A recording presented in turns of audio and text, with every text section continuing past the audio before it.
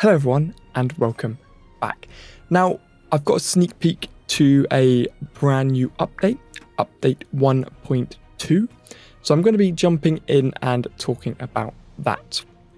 And whilst I'm doing that, I'll probably just jump in and do a few more of my showdowns here. You can see I've cleared the first row out now, and I was going through and doing it on hard also.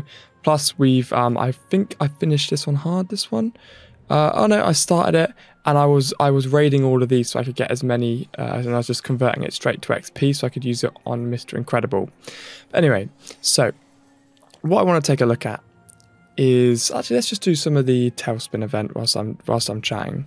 So, one of the most important things at the moment, and one of the most in this update that's coming out, and like I said, this is going to be quite a big update, is the visual effects buff. Now they're going to be changing the appearance of different status effects just to make it an easier visual communication in combat. The intent is to help make effects in encounters more clear, and the system will continue to be developed in future updates. So basically what's happening is they've made these big, when I say big, it's not going to like take up the whole screen or anything, but they've made these symbols that will pop up next to the character's name when things happen, or in the character's status effects to show you shock, lure, indestructible, heal, block, critical attacks, resistance, etc, etc, etc.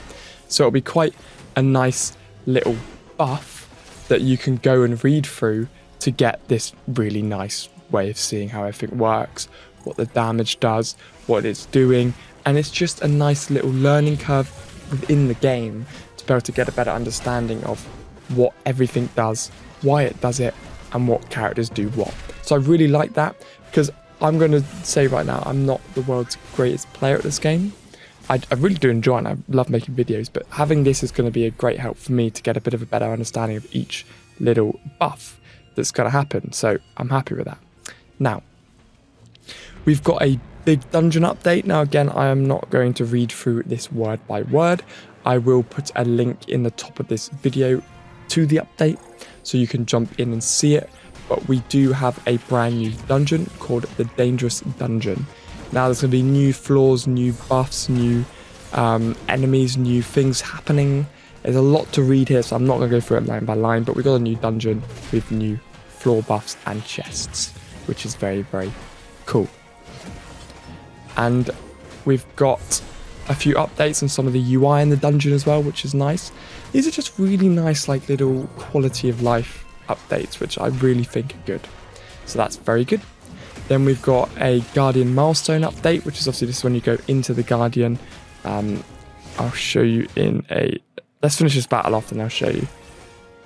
Where's my... there you go. Smacking here with a pan. I quite like it. I do quite like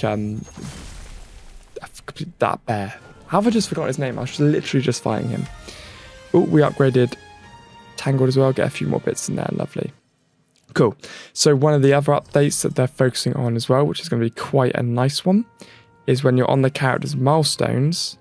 So if I show you, because I'm quite far behind on Mickey Mouse's milestones actually, Guardian milestone requirements have been lowered to be in line with the already previous lowered requirements of rank up. So they've just kind of balanced everything out a little bit.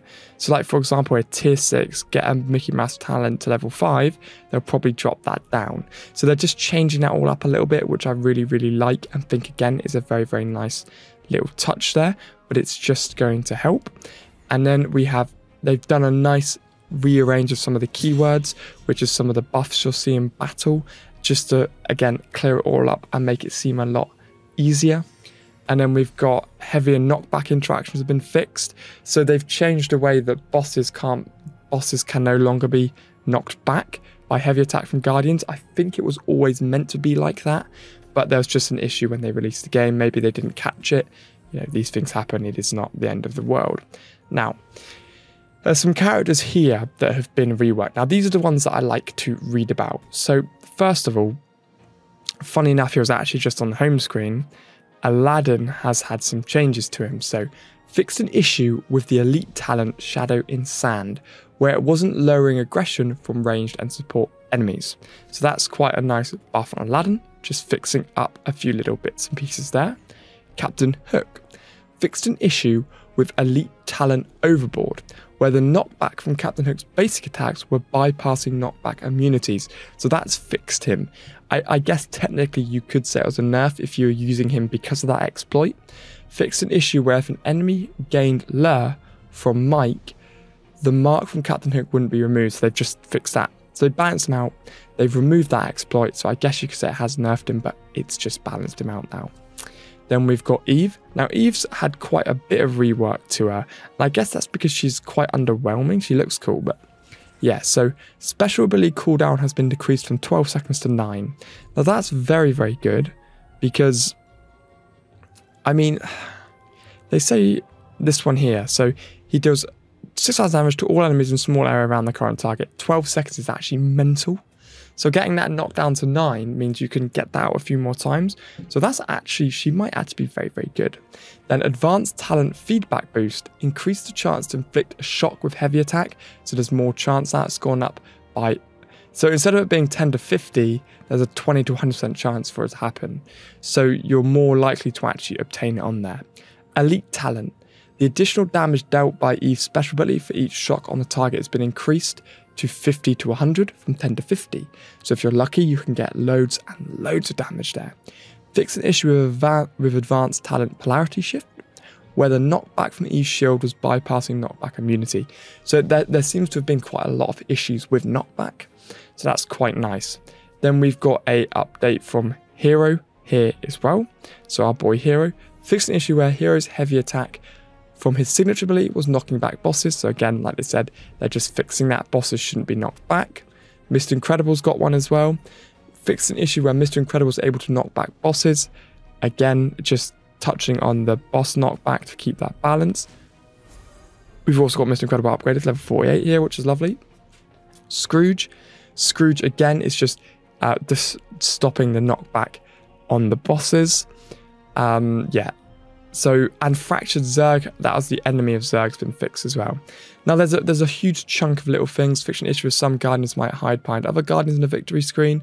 Fix an issue where using special abilities with cinematic special abilities turned on could cause other Guardians to use their special abilities without being pressed. So again, there's lots of lovely little tweaks and bug fixes.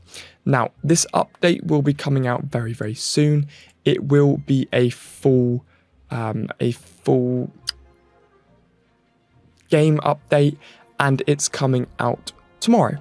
So I just wanted to make this quick video for you to kind of run over these updates, give you a little insight to the update notes, top link in description. Have a look, read for yourself, enjoy the game, have fun guys, and have a nice week.